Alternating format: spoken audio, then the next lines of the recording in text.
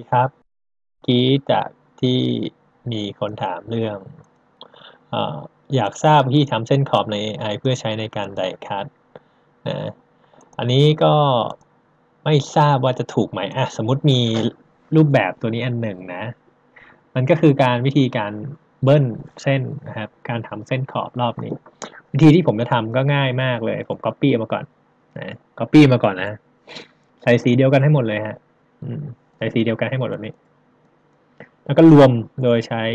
unite แบบนี้นะหรือ merge ก็ได้นะเสร็จปั๊บนะเราใช้คำสั่งที่ชื่อว่า object นะ path แล้วก็ offset path การ offset คือการเบิ้ลมันออกมานะเบิ้ลมันออกมาเนี่ยขอบแบบนี้นะฮะเบิ้ลเส้นออกมานะฮะเบิ้ลออกมาโอเคนะลองดู offset path ผมเบิ้ลไปประมาณ5มิลนะให้มันหนาขึ้นอีก5มิลนะครับผมลองดูแล้วก็รีวิวดูเนี่ยเห็นไหมมันจะเบิ้ลออกมา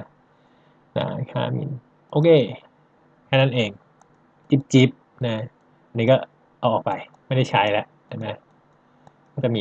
นี่ลบทิ้งนะจริงๆเก็บไว้ก่อนก็ได้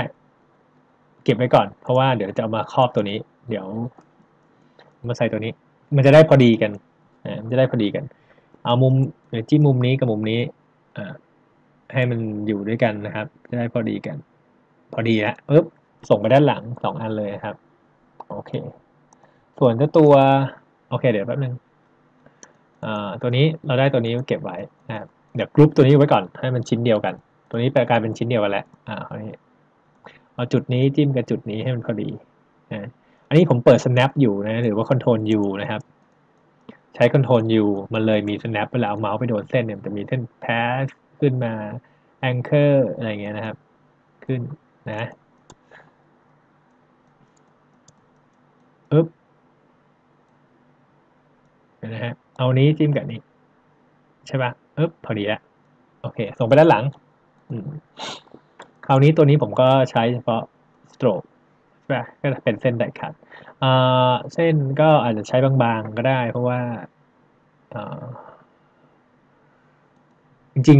ๆถ้าเราทำไดคัตมันรู้สึกจะมีโปรแกรมทำให้นะหรือไงผมไม่เคยปกติจะจ้างเขาอย่างเดียวนี้ทำให้สวยๆแล้วกันก็ dash line นะคอมมอน dash line ก็1นะสี